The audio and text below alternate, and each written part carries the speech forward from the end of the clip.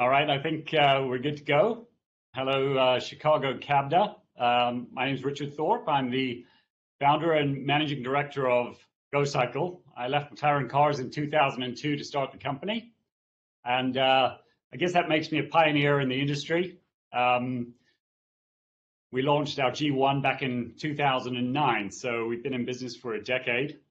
And you might have heard recently that we've just announced our Generation 4 GoCycle launch, which I'm incredibly excited about. I might be able to sneak in a quick sneak peek of that later. But I'm here today to talk about the evolution of the electric bicycle. I kind of call it e-bike 1.0, 2.0, and 3.0. I think we're at 3.0 right now in my understanding of how I see the e-bike landscape. And I don't know, in the next years, probably within 5 years, maybe we'll transition into e-bike 4.0. But before we start, something about GoCycle here. We're on the Barwell Business Park in Chessington in the UK. It's about 10 miles south of central London. And we're actually on a business park that has two other pretty big bike companies. You could almost say we've got a little bit of a cluster going on here, which is our friends at Specialized and also Canyon Bicycles. And I'm very sad to say, you might have heard some news, but this is fresh off the press here. I was in the office here last weekend and left on the Saturday at about 12. And I'll just walk you over. At about 6:30, someone said there was a fire. That's the Specialized building there. It's quite a big unit. And that whole unit at 6:30 last Saturday went up in flames. And there were 18 fire trucks here, 60 firemen, and they were still pouring water into the roof 24 hours later. So very sad to hear that. I hope their business will be okay. Maybe some of the delays we've heard in the industry mean that stock wasn't in there. Fortunately, no one was hurt. So that's a bit of a live broadcast here from Barwell Business Park. So back to the evolution of the electric bicycle. This is something I'm quite passionate about. So if we talk about e-bike 1.0, so this was, back in the day, I think these people were the visionaries. I consider myself a pioneer in the industry, but I think these guys in e-bike 1.0 were the visionaries. Yeah, e-bikes were invented in China by the cheap transport, and they started to make their way over to the US and Europe. And I think, interestingly, the US market in some ways, I think, was almost ahead of the European market with regard to e-bike 1.0. You might have been familiar with Lee Iacocca's global EV or EV Global Company, where he had the visionary approach to sell e-bikes in car dealerships. Maybe I say I'm 10 years too early in the industry. Maybe he was 20 or 30 years too early. But certainly something that's very topical now. I mean, there are a lot of people talking about how electric bikes may well become part of an intermodal transport system. And Lee Iacocca and e-bike 1.0 had that vision. Of course, these products were really, really heavy. They were mainly lead acid batteries. They were 60, 70, 80 pounds. And they were just basically Chinese inventions brought over to the Western market based on the idea that Western consumer would buy them. And they were somewhat successful. But of course, the weight and, well, maybe you could say the styling or that perhaps Asia is not known for at that time held those products back. There was also the Zap electric bike, and there were a lot of kits going on. So I remember, I think I'm one of the, I only invest in GoCycle now, but back then I could see electric bikes being hot, and I think I was actually one of the sad people that invested in the Zap.com or e-bike company, I think, which I think went under. But these were the early days, and from a design perspective, it's quite interesting because there were a lot of e-bike 1.0 mid-drives. And as we get into e-bike 2.0, mid-drives were not actually a mainstay, I would say. So very early on, you had the Japanese Yamaha system, and the Honda was even making a few compact folding e-bikes, and they were all mid-drive based. But I think technology-wise, they were very much about low-cost transport in Asia, and performance in terms of weight, in terms of living with the product beyond it just taking you from A to B. All those things were secondary. Anyway, so e-bike 1.0 was probably from up until, I would say, about 2005. Now, I started to become quite interested in electric bikes around 2000, 2001, 2002, when I started the company. And I could see that, these things were going to be quite a big deal, but there was a lot to do in terms of getting them to be a really useful product and something that would be attractive for Western consumers. A big part was the weight, and obviously at that time, even nickel metal hydride batteries, while they did offer a big weight improvement over lead acid, it was still going to give you something that was not as light as we have today. So that was part of the era that inspired me. I guess I thought, hey, I know how to build lightweight components.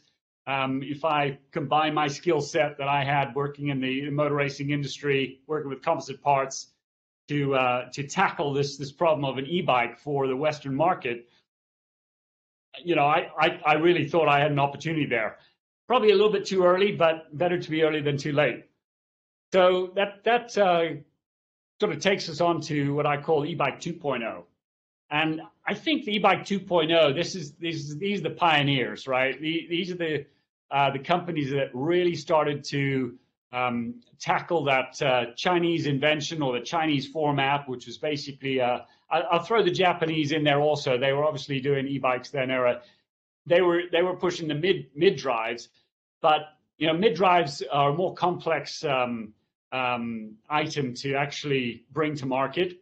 And so e-bike 2.0, where a lot of entrepreneurs and companies started to see e-bikes were going to be big, they got involved, but the more simple solution, or probably the lighter weight solution at the time, and the more straightforward solution that matched easily with bicycle frames on how they were making. The bicycle industry, needs traditional frames and drivetrain makers, battery makers, and the infrastructure was not really set up for that other than hub drives. So e-bike 2.0 was very much about hub drives.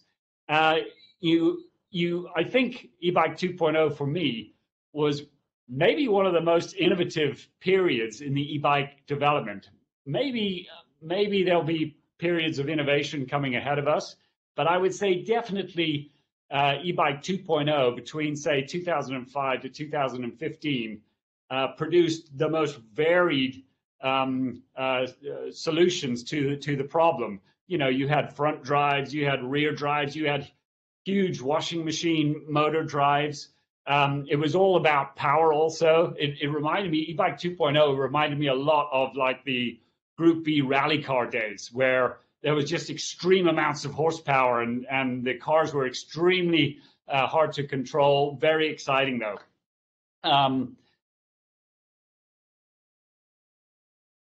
I'm just seeing that we've got a connection failure here.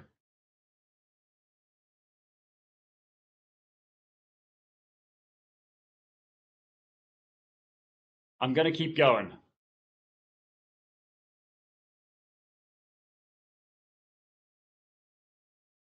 So e-bike, so e-bike 2.0 was quite an interesting period, and going to trade shows such as Eurobike, you could see. I've just got a note that we're still good. Sorry about that. So when you were going to Eurobike, for example, it was just incredible the amount of variety of product that you saw. I thought it was really a neat period in the e-bikes development. Well, companies were trying all different sizes of different bikes. I particularly, one that stood out for me was, I remember the Wavecrest Tidal Force e-bike, which had these two enormous battery motor combinations in each wheel. And it was quite a distinctive looking product. You got the feeling that it was two-wheel drive. I don't know if it was. I think one was actually a battery. I'm sure there's someone watching that knows more about it than I do. But that was I think kind of a sign of the innovation that was happening. And you had the start of a great product like the Stromer that came on. And you also had, I think, another interesting one was the German Grace e-bike, which was, again, it was very, the top tube, I think, was about this big around. And the motor was enormous. I think the light on the e-bike was bigger than the motor. But it was quite a machine. And people, I think, were just going for it on the basis that they could see e-bikes were going to be this next big thing, and trying to throw every known solution out there. So I think e-bike 2.0 is a really, really exciting time. You also had that very tiny down tube drive system in one of the mountain bikes, and I think later it was allegedly part of electric doping in certain cyclocross races and things. So much innovation. But what stood out to me was that there wasn't too much around mid drives. It was all front and rear drives. Bionics, the Bionic system was another really well integrated kit that you saw a lot of in e-bike 2.0. And I think the theme here is that it was about diversity, and it was about the choice. The customer, I don't think, yet knew what an e-bike was. The early majority or the mainstream consumer wasn't really sure, because they would show up to a trade show or an e-bike event, and there'd be all these different bicycles. Mountain bikes were still not really electrified at this time. And I would say that most of the pioneers in e-bike 2.0 were the people that said, yeah, e-bikes are going to be a thing. And a lot of the companies in e-bike 3.0, and I think were more of the late adopters within the industry, sort of, okay, yeah, maybe we'll wait till the market picks up and then we'll come in. So that kind of takes us through to what I would consider e-bike 3.0. And this is really where I'd say the big players moved in. And in one word, the Bosch drive, right? I think I remember in Eurobike coming from e-bike 2.0 the year before to e-bike 3.0, and suddenly the number of hub drives, for example, you could count on one hand. And everything, Bosch had been working on this drive for a long time, very, very refined. So, and also integrated with the supply chain. So, that buy-in from manufacturers making frames so that everyone could use their same geometry and be able to bolt on the system in the typical sort of very efficient but pick and mix approach of the cycling industry uses. And you really, at that point, I felt like you could see, okay, the e-bike now is commoditized in terms of the Western consumer. So the difference was striking between, say, the Chinese e-bike, which, the e-bike was invented probably there, of very simple approach, A to B, cost, also about reliability, and that's basically a hub drive system, to a Western approach to it, which was driven by Bosch, very, very experienced engineering company, taking an automotive engineering approach to the problem. Maybe very much about, hey, this is more about a mountain bike and the use for a mountain bike rather than the road bikes or trail bikes that I would say dominated e-bike 2.0. E-bike 3.0 was very much about, downhill, how to get up the hill quickly and easily and have a great time going downhill. So that was a big shift. And the commoditized format, I think, was that's probably the most important part of e-bike 3.0. You're starting to see also a lot more integration. So in e-bike 2.0, you've got people making motors, and then someone else is doing the controller and the battery. And in e-bike 3.0, you've got a player providing the whole drive system, including the battery, the charger, the electronics. So there's a lot more integration and sophistication involved. And also at e-bike 3.0, you shifted from, say, twist and go e-bikes to a much more pedelec, if that's a European term, pedelec driven approach, where people are sensing torque in the pedals, and in a sense, much more conformance to the European idea of what an electric bicycle should be. If I just kind of diverge a bit, the US has had a different approach to the legal framework for e-bikes, probably I think a lot more flexible, and ultimately gives the consumer and designers and companies a lot more flexibility to find the right product for the usage. But nevertheless, with so much momentum from the European industry and the Bosch center drive, that really has gone over to the US in a big way.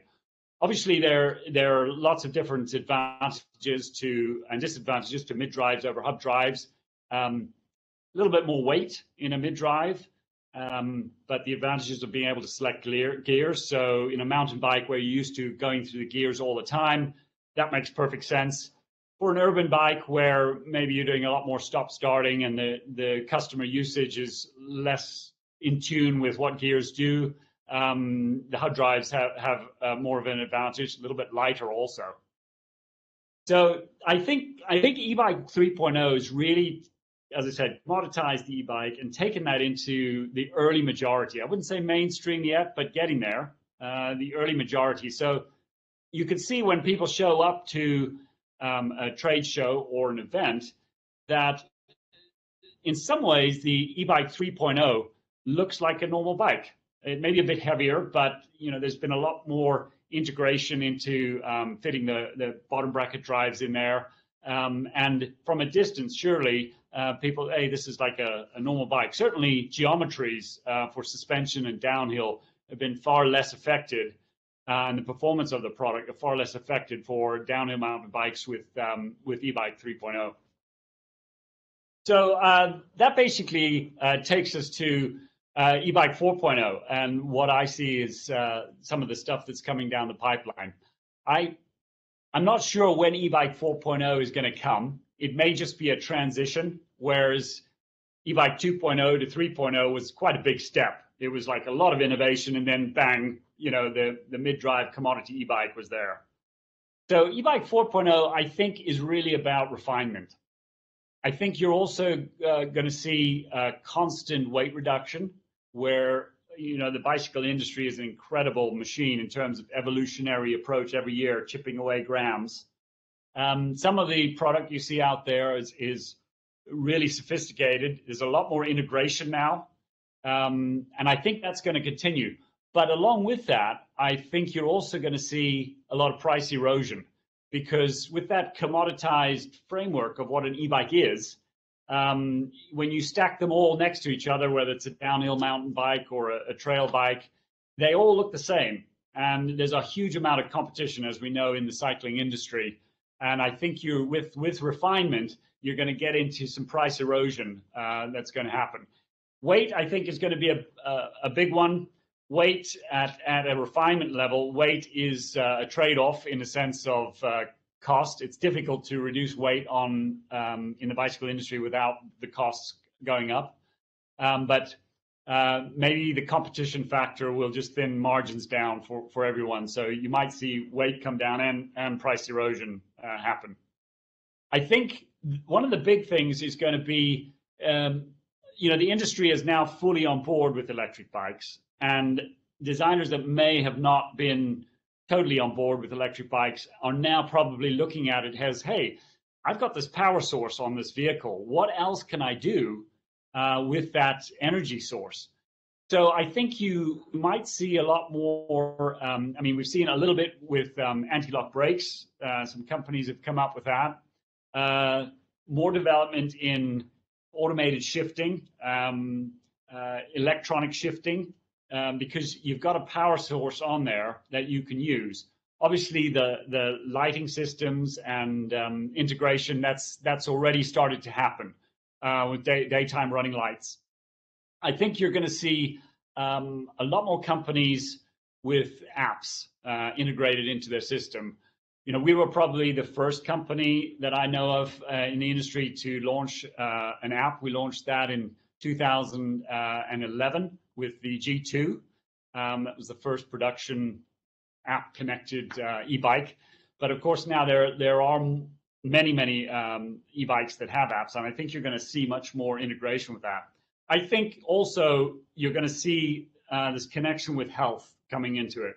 And e-bike 4.0, I think, is going to be, people are going to realize that if you want to be serious about your fitness, and you know, we all know that well-being and health has never been more important than now. So you're going to see maybe some more integration with that. The e-bike is not something that's going to make you unfit, but having an e-bike and being connected with this app, and maybe you've got a continuous glucose monitor and you've got a heart rate and blood pressure thing going on, and how you ride your e-bike and having all that health stat data connecting together, I think is going to be part of e-bike 4.0. I think also things like security, you know, a lot of security systems like GPS and tracking, that's going to, you know, spread out. I think there's been a lot of development of that in the electric shared scooter industry, and that's going to percolate over. The costs are still quite high, and there's still a problem globally finding a universal carrier. So that, and that's a problem with that companies are still have to have different contracts in different regions, which makes it quite tricky to roll that out en masse. And then there's also the challenge of whose responsibility is it to go and collect it, and do you want to put your customer in touch with a thief and the ramifications of that. But certainly tracking and anti-theft. Maybe there are going to be systems that lock wheels and bottom brackets that are running off the power supply. Difficult to design and keep the weight down, which is important on bicycles. But I think that's going to be part of e-bike 4.0. So I'm getting ready to wrap this up, and maybe there's some questions. But a couple of more thoughts on the future of e-bikes. I think for a big breakthrough in weight, we probably need to wait for graphene or something like that. We need a breakthrough in materials. There's a lot people can do if you're not cooking with the same ingredients to make things different, and reduce weight by the geometry of the part. But because the e-bike has been commoditized, it's very difficult to reduce the weight unless you're dealing with really new materials. I think battery breakthroughs, I'm not sure that's going to be a big deal in e-bike 4.0. Batteries are already quite light, and the problem you've got with batteries is you've got the danger that comes with the rapid development of those. So I think e-bike makers are going to be really reluctant to take on new battery technology. We're definitely not seeing the 20% increase in cell capacity every year that we were seeing in e-bike 2.0 and 3.0. So that's definitely going to tail off. We're not going to see breakthroughs there. And if there is a battery breakthrough, as I said, I think e-bike manufacturers are going to be very reluctant to use them. E-bikes don't have the same standards as, for example, a car. And one of the areas that the e-bike industry could do better on is some more robust standards around battery packs, and really understanding that some of these bikes are left down on the beach for days or left out in the rain, and there needs to be more testing around there. I think e-bike 4.0 is also unfortunately going to make it more difficult for smaller players to come into the market because of regulation and safety legislation. Already the tests are really high in terms of the standard and all the things you have to do, EMC testing, everything like that. So it's the market's definitely maturing. I wouldn't say it's majority yet. I think we're early majority, but that's e-bike 4.0 is going to be a difficult playground for newcomers. Anyway, thanks very much for letting me speak here, and thanks for all of you that attended. If you've got any questions, I'm here for a little bit, and I'll try and pick some off if I can learn how to operate this machine here.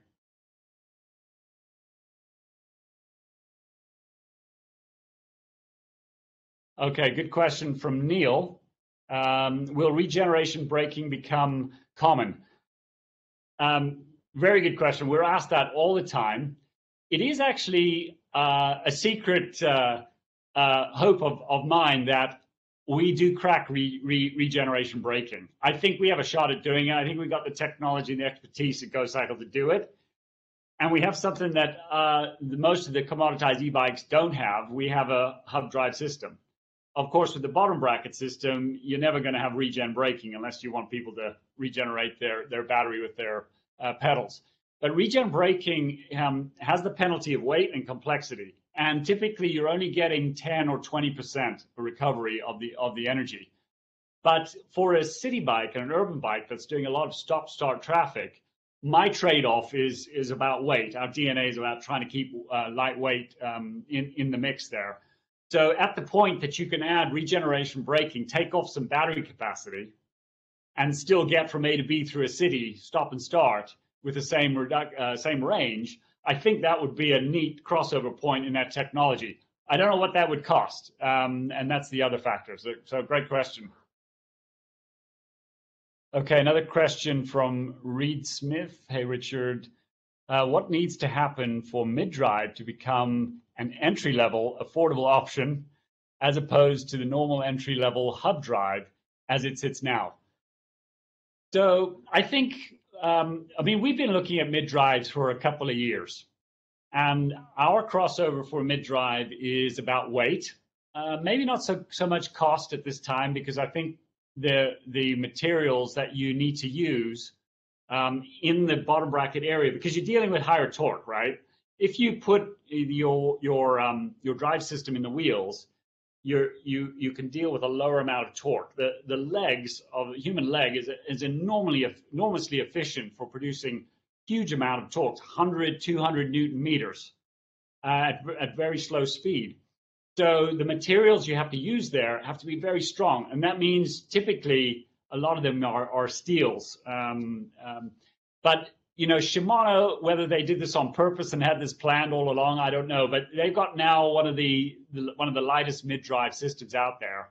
And while our hub drive is still probably half the weight, you can see that there's evolution going on in that direction. So I think if you get to, and you can see that more mid-drives have plastic molded gear. So while the investment's very high, you can get the lower cost in terms of the gearing system.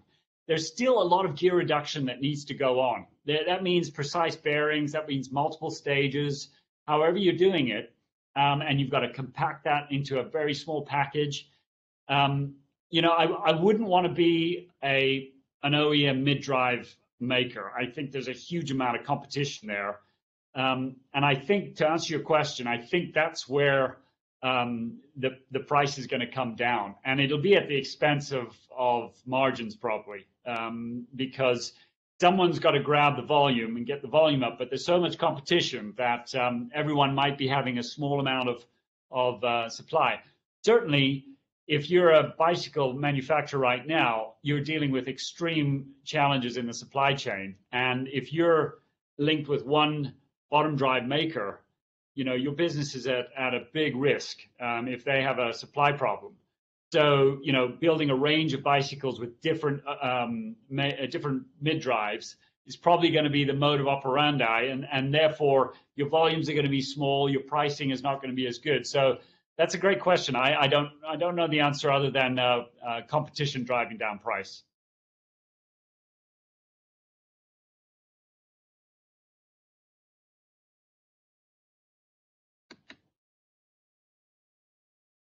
Okay, if there's no more questions, again, thanks for joining today. For those of you who are still around, I'll give you a sneak peek of the G4. I'm only allowed to show you a certain amount of the new fork. So there's our light. That's our new carbon fork, integrated light, our new MotoGP inspired tires. Really, really nice. Thank you very much.